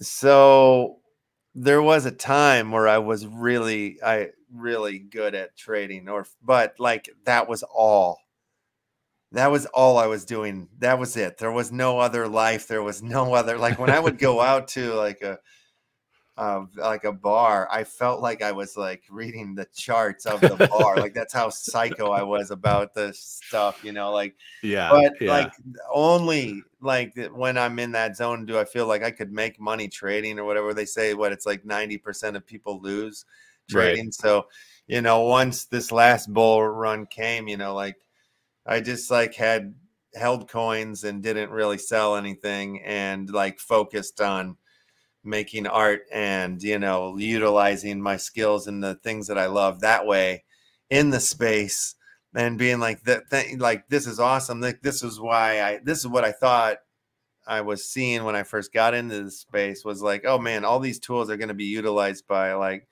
the creative fields and it's going to be amazing, you know? So like the fact that like we're doing that now is like super fun to me, you know? So I wasn't like super bummed out when I lost a bunch of USD value like on these tokens when it went down, because it's like I've already been through a couple cycles already of these ups and downs, and I understand like that happens, like, and it's going to happen, and it doesn't matter, you know, like I can stress and freak out about things. I've already been that version of me in the space or whatever, you know, like I don't need to keep being that way.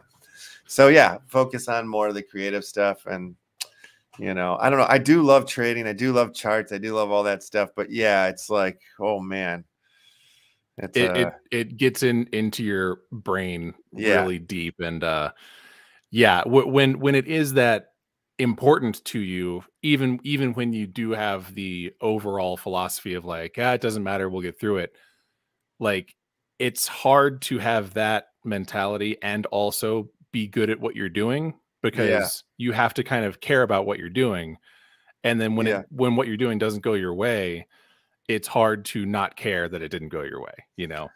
I think my trading style is very much like my playing chess style, which is like I can open strong, but I don't know how to close a game, you know, like it's just it's bad on the end. But so I got to come in hard first. If I come in hard and then it's like I can destroy you, we know what's going to happen, then I can pull it out. Same thing at the, you know, like I have to have like I have to hit it right, and then, you know, but if I get into having to play catch up on something, like then my mind just starts flip flopping this way and this way. It's like, well, if I pull it out here, I could move it into this one, and then maybe that will go up, you know, like all that lateral conversation. It's too big. It is. Focus on what you love. That's the only way to do it. All right, let's play a couple of these games here and give away the 4 pieces. All right. So we'll go into a grub fish here. This one will be for the edgy, one of those the eggplants. The eggy, yeah. I got 2 of those. Gotta love a good eggplant. So good luck to you out there, winner, whoever you will be.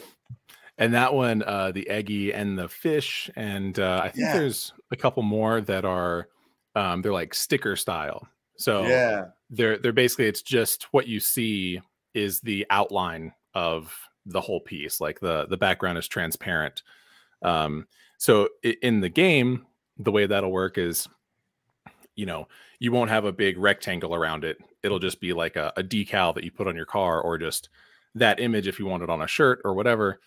So that's an interesting tactic that some people are taking, that I think is probably a good one for pieces like that aren't like an actual full, I mean, not to say it's not an actual full art piece, but you know what I mean? It's not like a canvas. Right. Gotcha. So, you know, I've entered in my 2 pieces, like the first tier, then I got the second piece in the auction tier. Mm-hmm. Can I enter in like a new piece and start the process all over again, or no? Once you're in the thing, you kind of got to go through it. So you can have a new piece the next round after you get either eliminated or you go through the whole cycle. Yeah. Okay, cool. Good to know. So one piece at a time per artist. Very cool. Tapir, you won the Eggie. So congratulations to you, and check your whisper there on the Twitch. I just dropped it in there. I'll open up the board here for another round of Crittercraft. If you guys want to jump in with your exclamation point plays there, and they'll show up on this contestants list, and we'll get another game going. Get out the next prize. There you go. Oh, and real quick, I saw you in the chat earlier, Silent Tone. Big shout out to you for picking up. He purchased one of my hot rod hobos. Let me show you guys what we're talking about here. I know I have the link up somewhere, but I put out a collection just the other day, and he got in on it. Where the hell did they go? Oh, here we are. Oh, this is. I'll get us there from Twitter. All right. You got Big Ben. I really like this. Might be one of my favorite. These are the 10 hot rod hobos, but let's see. Let's find Big Ben. Oh, here he is. Yeah. So Silent Tone picked up Big Ben today.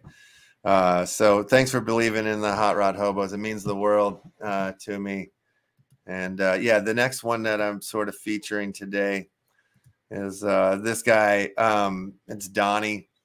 So like these are, I did some AI generations for some hobos and then cars, and then did some editing and put them together. But when I went searching for this guy, I put in what I was hoping to have drawn for me was a homeless man farting in a bag. And this is what came out. And I just thought, man, he's brilliant. He's so freaky. That triangular mustache goatee thingy.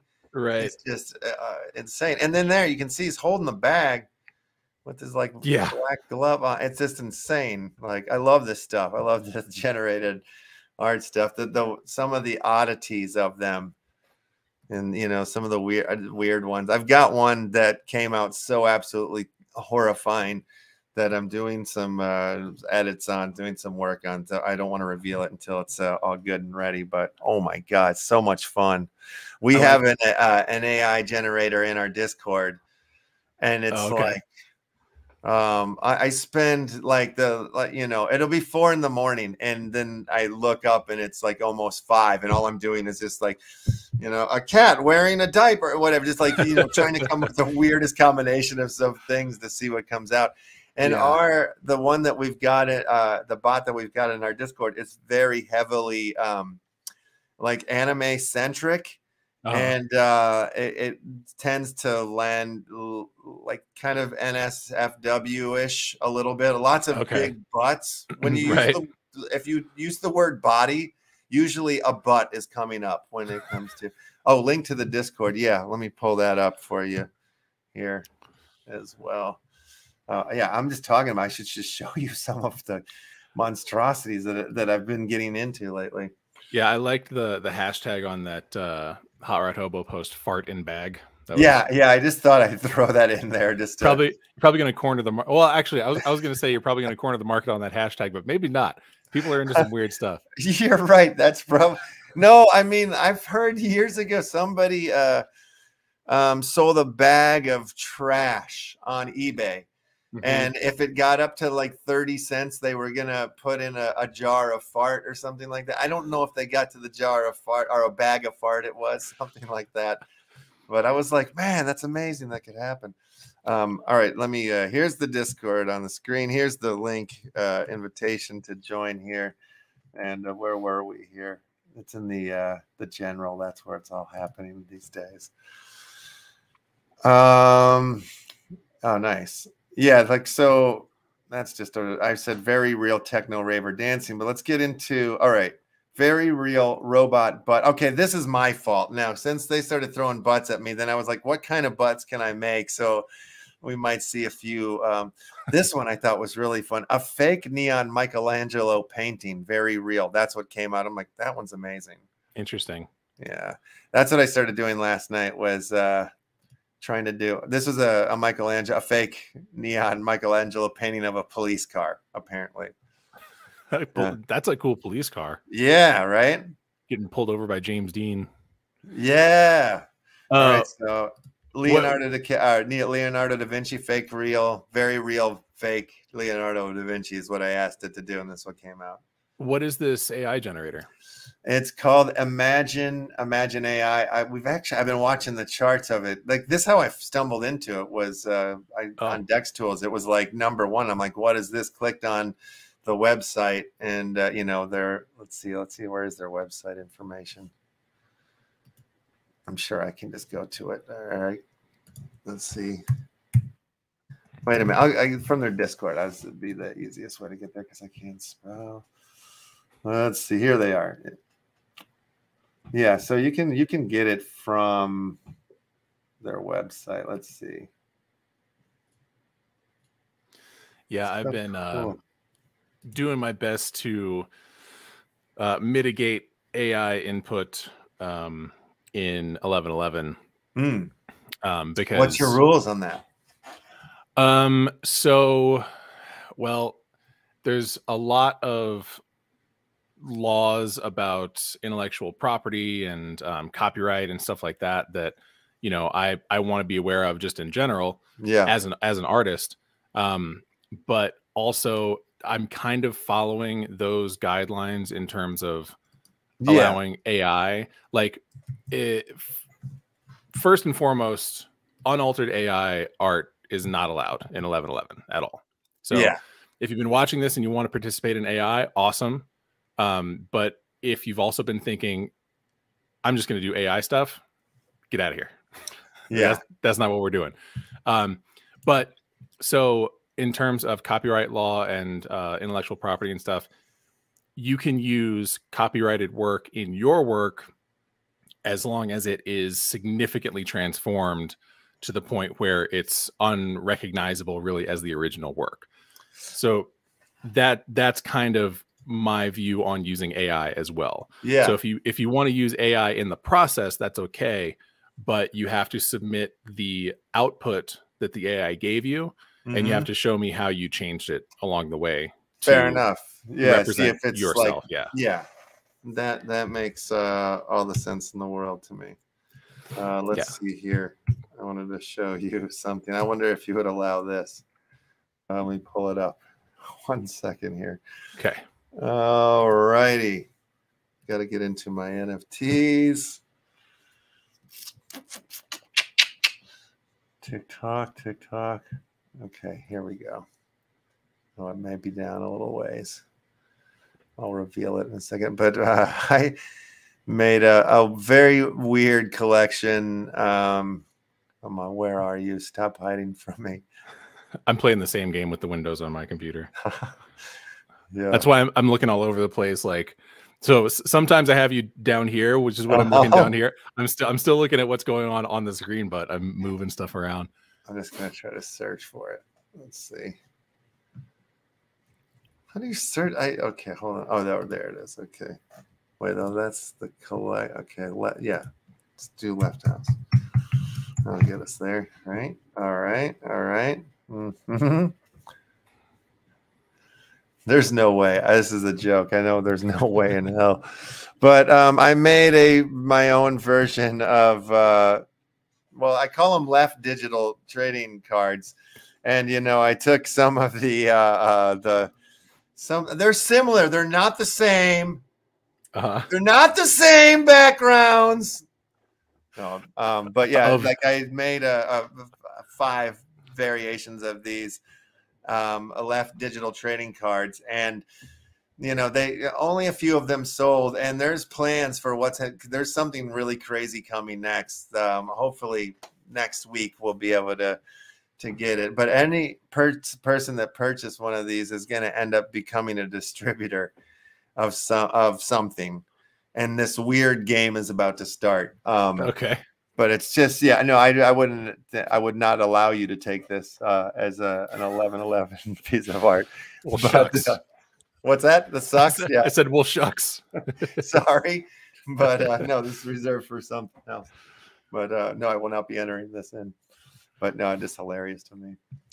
All right, let's go. Hold on a second. I've got what else do I have in here besides that Aggie? I know I have another one, but there's the Far Out. I like the colors in this Far Out one, so we'll give away this one. Oh man, this fish rules. I do a lot of fish art myself. And, oh, cool. I'm a big fan of this one. Yeah, but we'll save the fish for the end, I think. But we'll do the Far Out piece from the 1111 project here. So okay, let's open the board again. All right, you guys are all entered in, I imagine. I'll wait 2 seconds before I start the game if anybody hasn't entered in here. And then after the game, I actually have the UpX World game that I could share if you want to see. Oh hell yes, good idea. Cool. That would be great. All right, here we go. Grubfish is starting now. You guys are going for the Far Out piece. So Far Out, man. So with your attention towards the 1111, is there any other projects that are grabbing your attention, or is there anything else that's that you're spending your time on in or around the space at the moment? Not off the top of my head. I've just been so heads down on this, and you know, I'm doing well, I've been doing the UpX podcast, or at least not like on it every Thursday, but every Thursday when they broadcast, I'm, you know, backstage. I'm doing notes and stuff for them, and then you know, UpX World streams on Twitch at UpX World Live. Anybody who's watching on Twitch, go to UpX World Live, subscribe there to see updates about what we've been talking about. Excuse me. And we stream over there, or he streams over there, TML, on Mondays and Wednesdays, and sometimes Fridays at 5 p.m. Central. So I attend all of those, and then when I'm not doing that, I am working on 1111 stuff. So I've just been pretty inundated with my own stuff at this point. Yeah. You know, Thank Me Later was the very first guest I ever had on my show way back in the beginning. It's been a minute. I got to get him back on. I think it'd be good to get him in here to talk about all the stuff that's going on with it. Absolutely. Yeah. Mortar car. Congratulations. Yes, indeed. I just made the Gifty link for you. I'm going to drop it on your head right now. Check your whisper, sir. It is in there now. Yes. Awesome. Gifty link. I'm gonna have to get with you about how you do this stuff, because short of is there a way to, like, you know, you run the Twitter giveaway, somebody wins it, and then right now what I'm doing is just, hey, you won, send me a DM, and then I will you know, search your Wax wallet address from my wallet and send you the thing. Is there a simpler way of doing that? What is this Gifty thing? Well, you can, I'll show you. I'll pull it up on the screen here. One second. Like the, here, let's just go to the beginning. So from, you know, just this piece here, I'll set it up for the next one, but I won't go all the way because the link will show up on the screen. Okay. But yeah, just from more, there's the create gift link there, generate, and then, you know, you'll sign the contract, and then like a link will come. And so once I have that link, I just take it over and drop it into direct DM, you know, to the person who won it. Cool. That way. It's pretty, you know, it keeps the show moving, I feel like, for me, versus like copying and pasting an address or whatever. It's like I can generate the link while the game's going. Granted, do I make mistakes sometimes? Yeah. Yeah. Well, I mean, again, like I said with the website, I'd rather make a few mistakes and go back and fix them, but have it done, you know? Yeah. And so at this point, you know, with all the things, with all the steps in the process, I'm looking to cut as many corners as I can without sacrificing quality. Yeah, absolutely. Absolutely. Like there needs to, I feel like I need, well, I kind of do have a quality control person on my team, but like there's only like really 2 of us working, so it's like me and Vis Nimris, and like I'm the sloppy one. He is definitely the ones that make sure things are spelled right. But I'm trying to get better at that stuff too, you know. But it's hard. Yeah, I mean, hard. There's so many things to focus on, you know. That everybody has their strengths and weaknesses, you know. Yeah, having a good partner who can complement those for you is we nice. Were just saying though, we need like 4 more partners, we think, or something, you know, like guys, this is so much work. There's so many little corners. Yeah, for sure. And there's dirt just gets into every corner. Gotta sweep it up. All right, you guys, a few of you guys figured out what's going on. I've opened up the Crittercraft again. Join in with the exclamation point play. We'll give away that fish, and then we'll end on the eggy eggplant for the final there. Or actually, yeah, we'll do it. We'll do it that way. Yeah, that works. All right. So if you want to win this beautiful fish from the 1111 project, Gilbert Fishman by I believe Kit Landon is the artist on that. Yeah, if you guys watching, you know, if you want to submit some art to 1111 and see Hold your on art. a second. We got to talk about this artist's name. This is not his real name, is it? This is an artist's name, right? The Kit Landon.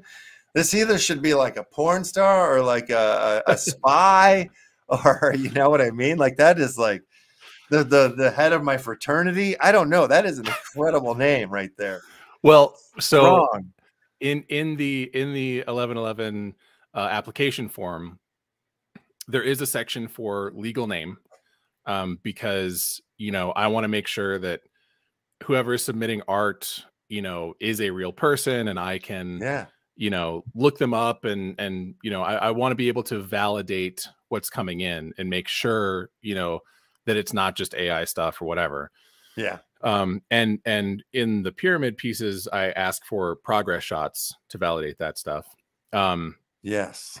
But there's also a section for how do you want to be credited for your art? So you can enter your username or display name or pseudonym or whatever, or your legal name again if you want, however you want to go, whatever you want to go by. But in that intake form, I say, like, give us your legal name so that we have it, but we're not going to display that unless you choose that as your display name. Yeah. So I in upholding that, I have no comment about any of this. Damn. All right. Fair play. That's exciting. I prefer not to know, actually, you know, because it might just ruin the fantasy for me. So that's better. Yeah. Very good. All right, you guys, I'm going to run this round of Crittercraft here, and then we'll run the last one as well. And we'll get out of here. We'll end the show. Well, you want to see the Oh yeah. We'll do that after this round. Sorry, I forgot about that. That's definitely want to see it. No problem. Definitely. All right, let me gift up this link, the Gifty Fish link here.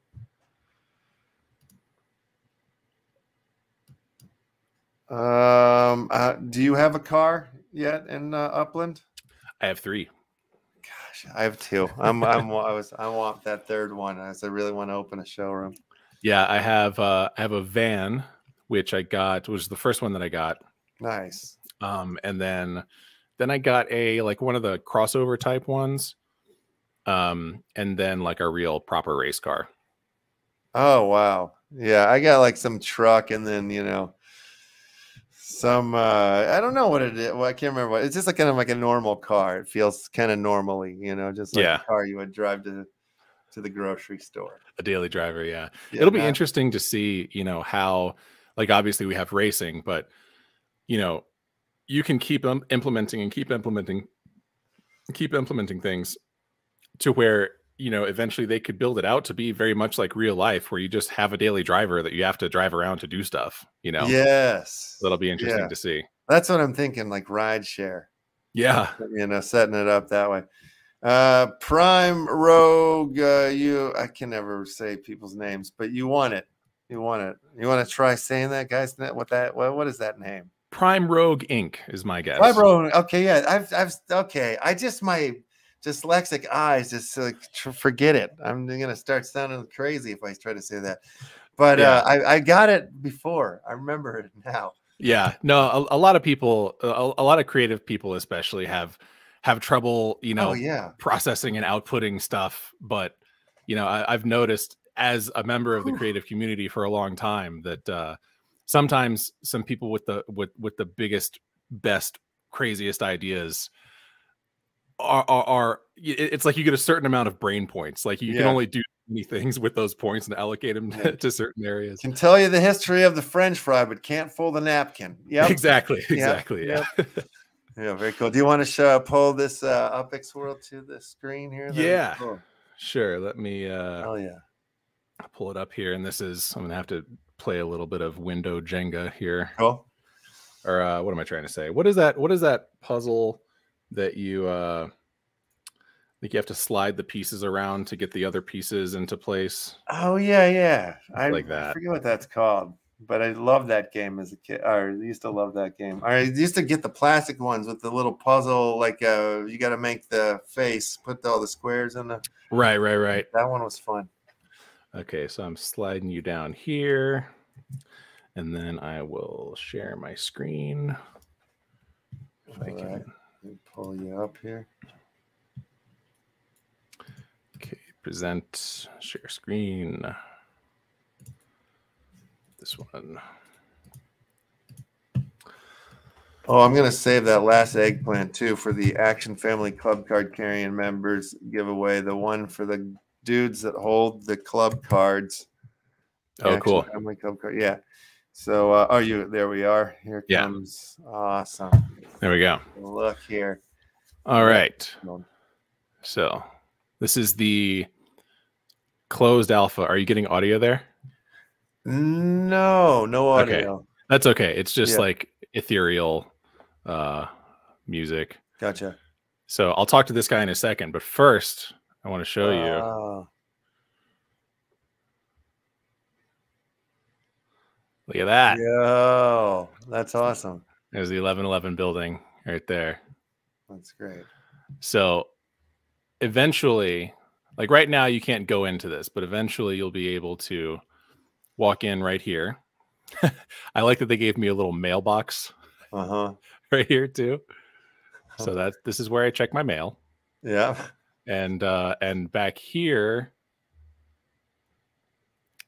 nope, not there. Where is it? It's gonna be there. It is. Oh, a little toilet. Yeah, that's where I go. Number 11. That's where you go. Number 11. Very nice. Yeah. But so eventually, you'll be able to go into the building here. Just walk in these doors, and then this is like the mall aspect. You know, this is the mall in general. And then you go into this store, quote unquote. And on each level, you'll be able to see a different gallery, essentially. So this whole thing is going to be a gallery. This bottom level will have the first level of the pyramid. So this whole thing is kind of an inverted pyramid in terms of physical structure, but it actually goes in the opposite direction in terms of number of pieces. So at the bottom level, you'll have the first pyramid level, which is 11 pieces. And then the next level, you'll have 10, 9, 8, so on and so on, until at the very top, you have the one remaining pinnacle piece. Yeah. So all that will be displayed inside here. And we're going to have a roof deck too. So that'll all be coming fairly soon. So for now, the demo is this. You go over to there's this board right here, which I believe will eventually become like the kind of, you know, news update billboard for all things UpX World. Yeah. Right now it says at UpX World, our goal and purpose for existing as Web3 Layer 2 platform is to add value to the Layer 1 metaverses and NFT projects we work with. So Upland, 1111, Hyde Park Ninjas. The way we do that is through creation of added gamification and utility through experiences. Our mission beyond our core functionality is to disrupt the multi-billion-dollar gaming industry, leveraging the Web3 technologies and communities to redistribute global wealth through the decentralization of our platform's revenue streams. So that's what I was talking about earlier with, you know, whereas now if you make an in-game purchase, it pretty much just goes directly to the game companies.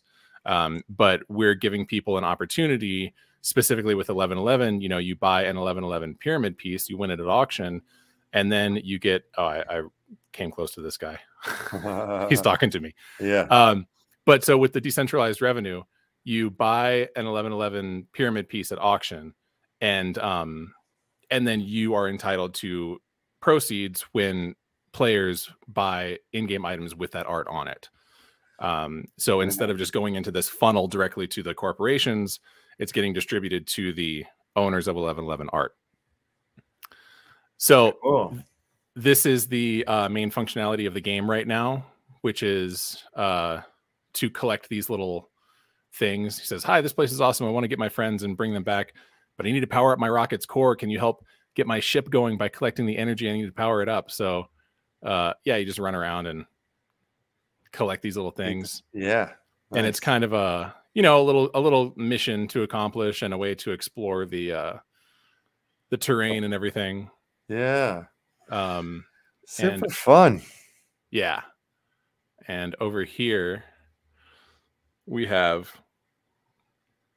a mine cart, which you press F, and this takes you over to, you know, I've been mentioning the Hyde Park Ninjas.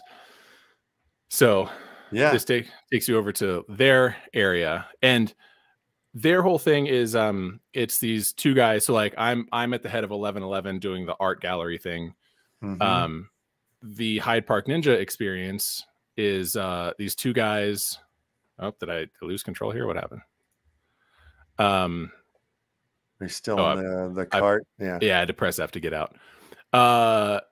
So yeah, the Hyde Park Ninjas are these two guys who are martial arts fighters and instructors who are collaborating with UpX World to create this whole experience. And so you will come over here, and there'll be, you know, like an instructor who gives you a quest and everything. And so cool.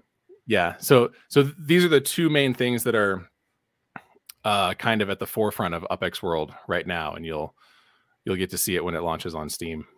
Yeah, wow, this is awesome. Yeah, super exciting. So yeah, what is this built on? It is built on Unity. It is Unity. Okay, cool. Yeah. Oh, it looks nice. Looks really nice. Yeah, it's exciting to see the first iteration of that. Definitely. All right on. All right, well, let's pull up this last race of the day. This is for the Action Family Club card carrying members. You guys know who you are. Every day we do a race for the people that have been holding the Action Family Club cards. If you want to get one, they're on Nifty under the Left House collection on the drops page. All right, top 3 will win glorious prizes today. On your mark, get set, go. And they're off, folks. I always feel like some of these songs, like this sounds like a bad car commercial, you know. No money down, has 1999. Oh man. Money back guarantee, %, you know, just say words like that. You're selling a car. These are some wild hairstyles for some professional runners. Yeah. Yeah. Some amazing expressions on some of them too. Oh, well, we've done it. Oh, ZYY, you've done it. Who are your counterparts in prize winning today? Top 3, MTF King Kong, Neckbreaker, and OZYY. Congratulations to you. Congratulations. Yay. Yay. All right, I'll send you guys your glorious prizes once I go off the air. It looks like the NFT Gamer TV looks like they're playing Cryptia. Have you checked out Cryptia yet? It's Taco's new card game. No, in fact, I only know of Taco from people saying Taco in the in the crypto context, but I have not checked it out at all. But maybe I will. What is it? Taco's a pretty solid project, and you know, they've been adding games to their ecosystem. Then Cryptia is the second game, but I would say it's kind of more like the first game. Is the first actual game was more like you're clicking a button, come back in a few hours, click that button again. But this is an actual like card game where, you know, you have some strategy and choices and stuff like that. We kind of focused on it yesterday, and I learned a whole bunch just by, you know, bringing it to the show, and like people were, you know, teaching me things and stuff like that. It was awesome. But it's just a cute little monster sort of card game. You're in a little dungeon, you know, you got your character, you've got your health points, and you're fighting little things. You got little health and weapons and shields and things that can hurt you. And I don't know, it's just like, it moves real well. The music, the sound effects, everything around it. But like that whole ecosystem, you know, and on the Wax blockchain is probably, I think, maybe the top of the notch. You know, it's they're so clean, and such a good, the way that they've built their things, the way that things work. They have not had like a drop in their price. You know, nothing has not gotten cheaper, you know, throughout the mark, the bear. So it's been kind of in that way. Yeah. Good. That I think is representative of good functionality to their project. Absolutely. So I think that's where we'll go. We'll head into them on as we raid on out of here into our normal lives. Cool. Yeah. And just in closing, I just want to say, everybody, you know, if you're on Twitch right now, or if you're ever on Twitch, look up UpX World Live, UPX World Live all together. That's where you can catch streams, updates about 1111 and UpX World. And then 1111 all spelled out, ELEVEN NFT.gallery. That's where you can look at the Web 2 version of all the 1111 stuff and link to the, you know, sales and everything. And you can also submit your art there. So if you want to submit some art, it doesn't have to be a masterpiece. It doesn't have to be super complex. You know, it just has to be yours. So whatever you want to submit, go to 1111nft.gallery. There's a link to submit your work. That'll take you to a Google form. Fill out the form, submit your stuff, and then hopefully we'll get you in the next round of the array. Yeah, right on, man. Super cool project. Super fun chat. Thanks for doing it. Thanks for absolutely anytime, man. Being here, and thank you to Sters too for showing up for the first hour, and all you guys for showing up in the chat. It's been a great day. All right, NFT gamers, where we're going next. See you guys later. Thank you. Bye.